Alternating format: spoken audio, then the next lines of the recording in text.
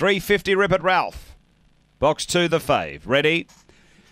Racing. And speed here. Got a Grin is going to push on and look for the lead and get it early. So Got a Grin clear. Polished Jewel moving over to second. Ran off the track, the leader. Behind those next is Twinkle Toe Girl. Then Blue Murray. A couple away on the outside. Stick Figure. Rip It Ralph and Urca Jacket down the back. And taking over Polished Jewel. Got clear. Now railing up Blue Murray. So Blue Murray takes over from Polished Jewel. Stick Figure. Blue Murray clear of Polished Jewel. And then came Stick Figure and Blue Murray too good. Second looks to be Polished Jewel and third Stick Figure and then Rip It Ralph. They were followed by Urca Jacket and then Twinkle Toe Girl. And Got a Grin didn't really stretch out after moving up the track a bit on the first corner. It was back toward the tail. The time here 30 and 29.